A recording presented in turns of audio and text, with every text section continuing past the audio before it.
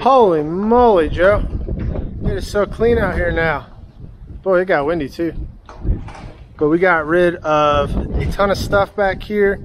Everything that we had here, cleaned it up, organized, all sorts of stuff. So this is nice. Now we're gonna make a few different things back here, but thankfully it's clean because now we gotta find homes for a lot of this stuff. Hey, what's going on? Welcome back to the Team Olympus YouTube channel. Tonight, we're working on tires. Yeah. All right, so like we told you in our last video, we're gonna be cleaning up a lot of this stuff here, and we already got to jump on a bunch of stuff today, all throughout there. But one of the things we got to work on now is the Ultra 4. So right now we have 5-lug rims, wheels, whatever you want to call them, bead locks for the Ultra 4. But it's been changed to 8-lug. See, we got 8 lugs now. And we have these new awesome Raceline bead locks. Look great. But the problem is we got to put the tires on these things. So Joe has volunteered to teach everybody how to remove a bead lock and how to install a bead lock. That's what he thinks. So Joe, what you got going on, man? Well, I'm going to attempt to take that off of there using only those. Cool. You gonna do this? You gonna do this racetrack style? If we have to, we will go racetrack style. For now, we're just gonna try to do it right here. Okay. So the first thing, there's 2 things you can do. You want to take the valve core out, let the air out. I'm just gonna go ahead and let it out this way.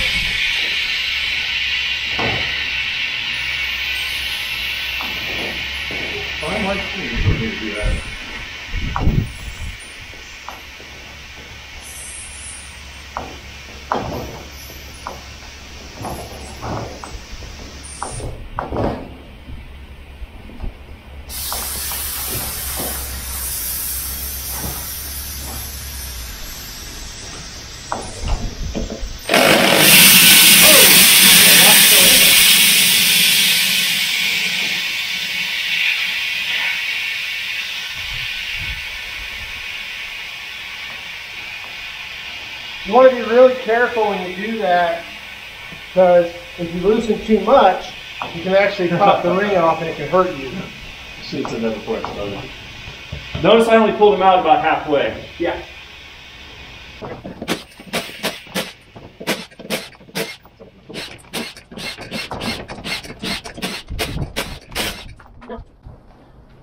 Wow. See it on there good. I've never had that happen before.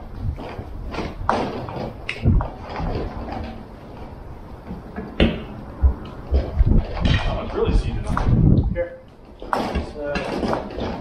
Got it? That's wild. That's the first step. Now the next step is cleaning up all your bolts. Because we may still need those.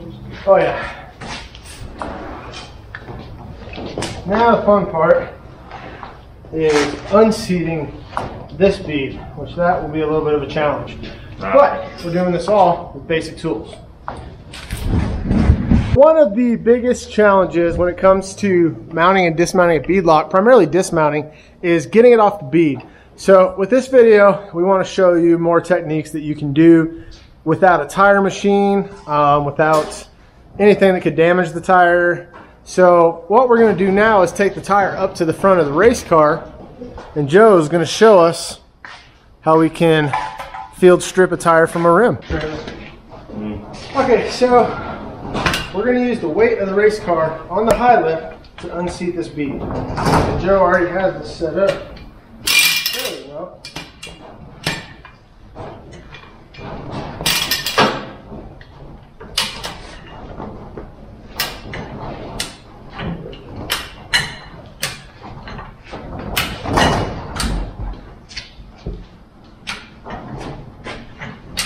And as always with high lifts, be careful. They don't call these widow makers for nothing.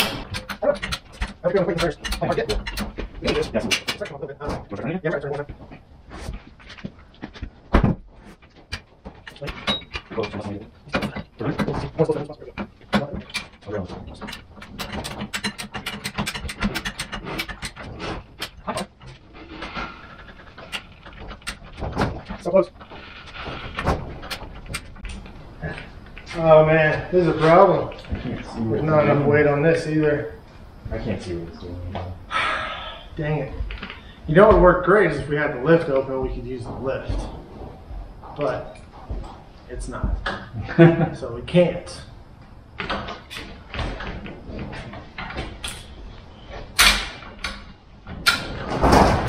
Now that we have broken the bead, you can see it's coming off right here. We can start to work our way around the tire. We can pull it off. So we're going to do this 2 or 3 more times, and that should have the tire ready to come off the wheel.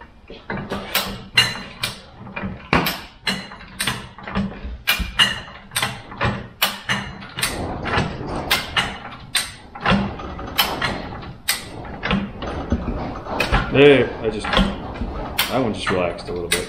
We've popped the bead on all sides now.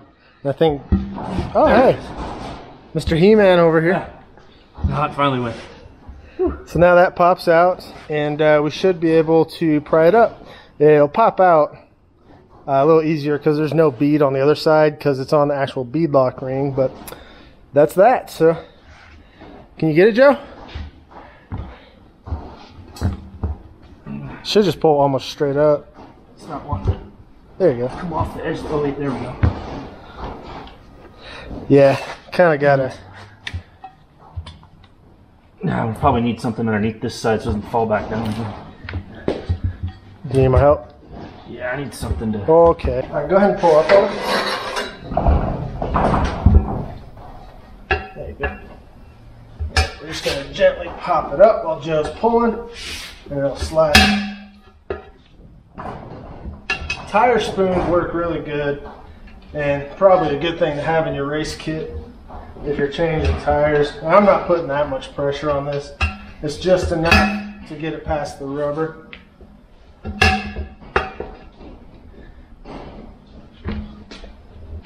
Okay. It's almost off. And there you go. The beadlock is now off the wheel. Now we're just gonna play the film in reverse, right? Yep. Put it back on. Now that we have the tire and the wheel separated, we're going to show you what comes in the kit, and we're going to get it mounted up. Oh man, this is wild on a spinny chair. Whoa! It's like looking at the shop. That'll make you sick.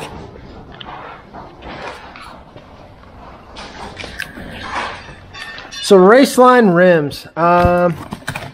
In this box we have our beadlock ring.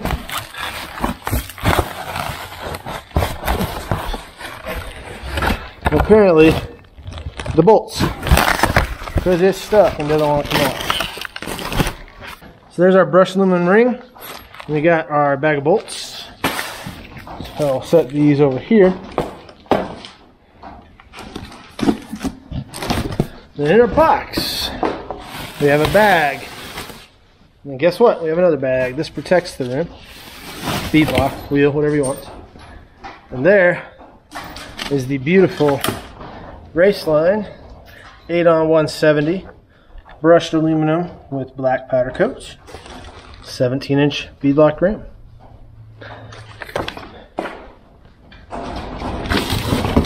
And one thing I always want to check before you mount is your valve stems.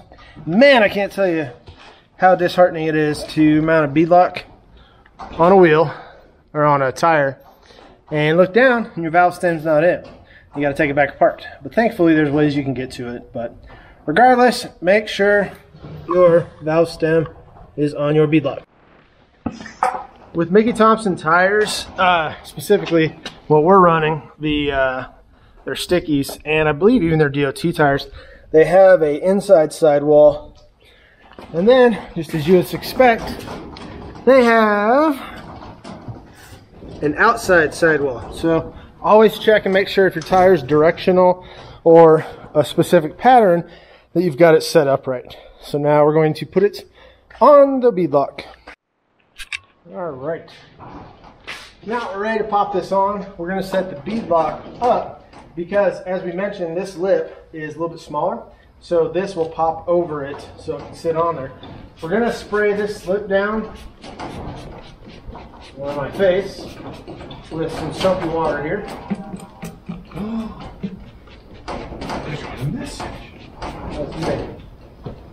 And we'll set it down on top of the rim.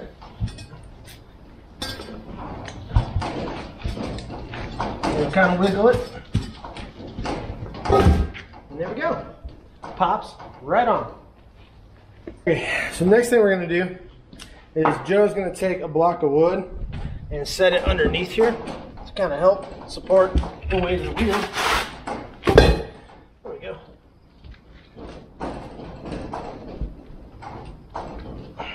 And we're going to center up the tire a little bit here.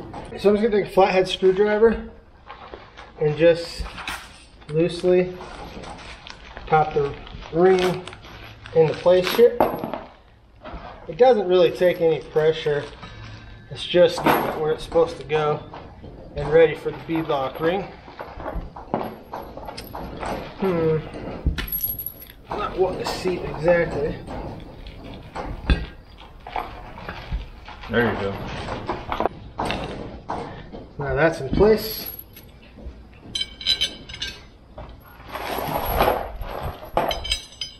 You want to hit all four corners.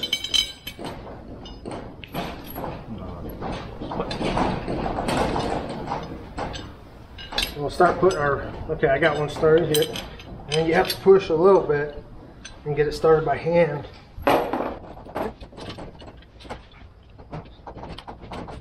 Right. Now, this one, we're going to use the impact set on the lowest setting.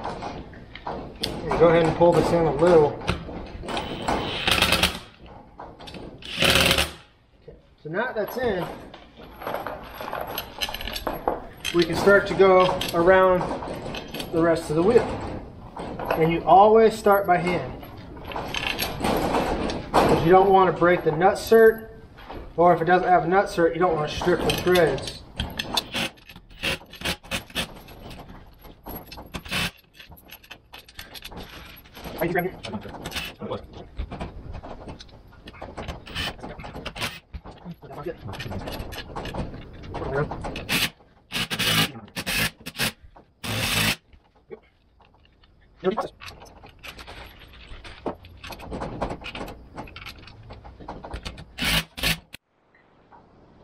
Good.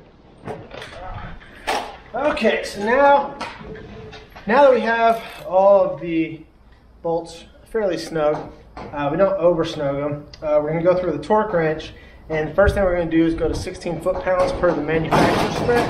And we're going to start on each side and crisscross until we get to all the way around the whole thing.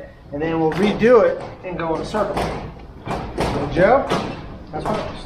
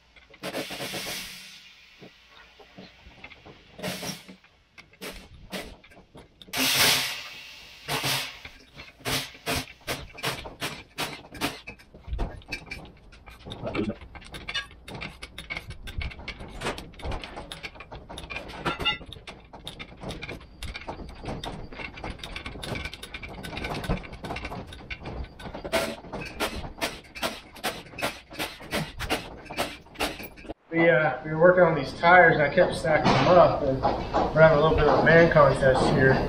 See if we can get them all the way up. How much these things weigh? I don't know. 150 maybe? Something like that. Yeah, they're pretty heavy. So. Can you get it up there? See it.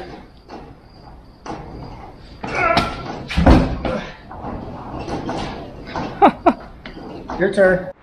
How did I set you up for failure? The way you set it down. What? Just the way you set it down on the ground. And tomorrow, This will be easier.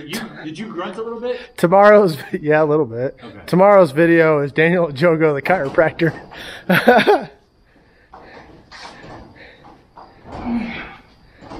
Oh, he got it. It gets heavy after you get it. Well, right when you get it to about the point it's level, it's that last extra little area. Well, cool. Yep. The last thing we have to do is get air in this tire. Now, one of the things that often happens is the bead is not fully set and you can't get it to take air. It all depends on your tire, but I gotta be honest, with these tires, the sidewalls and everything is so thick that I'm pretty sure if we put a little pressure on it, it'll take air. So I'm gonna have Joe go on the other side, put some air in it, and I'm gonna put a little pressure on this side, and we'll see if we can get it to seal and pop back. Okay, go ahead and put some air in it.